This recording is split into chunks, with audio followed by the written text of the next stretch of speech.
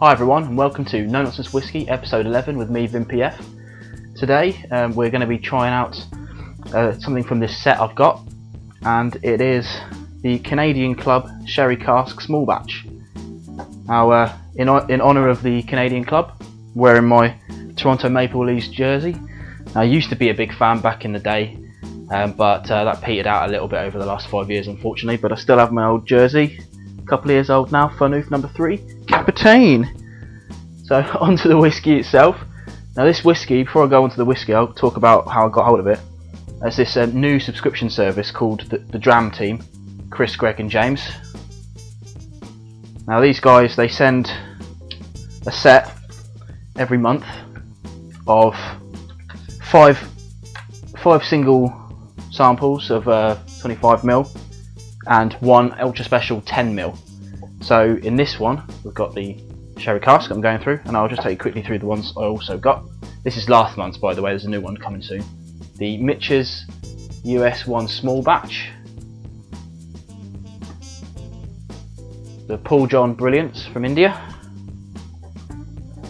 Connemara 12-year Irish,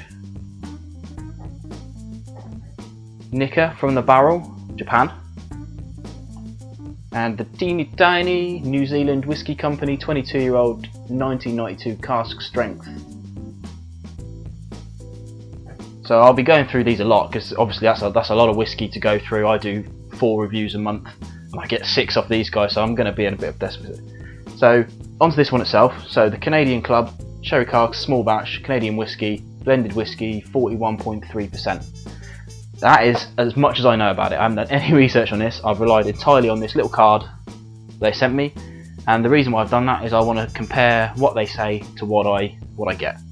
So if I just read off the card quickly, from the Dram Team themselves: a luxurious sherry hug in a glass. A drop of water smooths off the hot nose. Really impressive and highly sippable. Oh Canada. Well, I won't put a drop of water in it. I don't tend to do that. So we'll see how we get on with it. On the nose, a mix of rich Mediterranean fruits, gentle oak and sherry.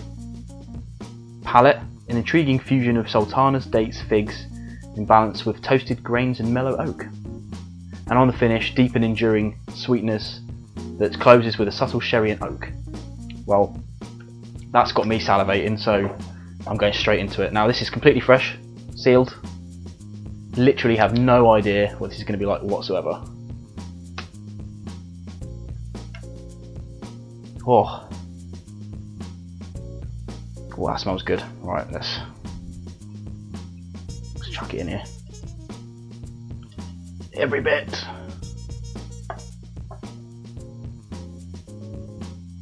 Wow, look at that. That's deep, that. I don't know if they've added any colour to that. Who cares? No one cares.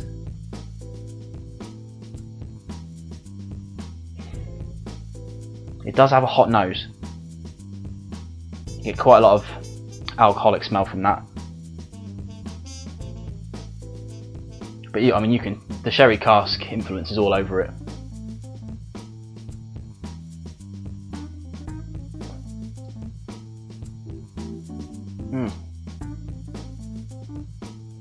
Oh, they're not wrong.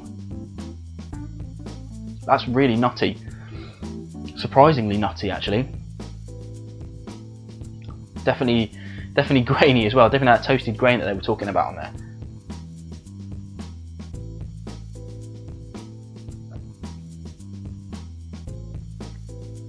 Wow, I'm genuinely surprised by that. I don't know if you can tell. Well, it's not often that I try a new whiskey for the first time and just think like, wow, that's really good. This is good.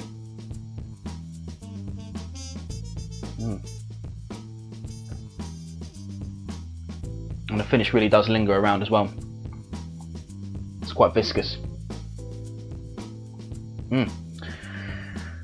Wow, I mean, that's really surprised me, genuinely surprised me. I've never had a Canadian whiskey before.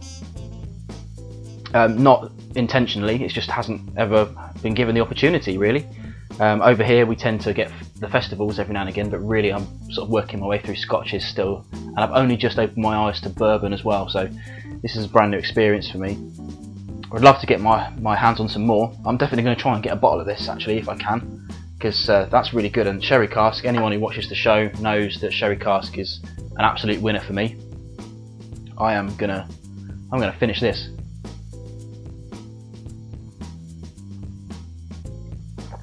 Oh. Yeah, sublime. Once you get past that initial alcohol burn, it's not smooth, but then I don't really care about smooth. I mean, I like new make spirit, just a little bit. I certainly don't like at it.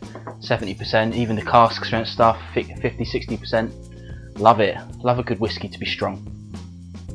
All right, well that's the Canadian Club. I'm not sure what I'm going to do next week yet, I'll be honest, so I'll probably do a Twitter poll. If you check my feed out anytime on Thursday, I'll probably run it until the weekend, and I'll see you next week on No Nonsense Whiskey.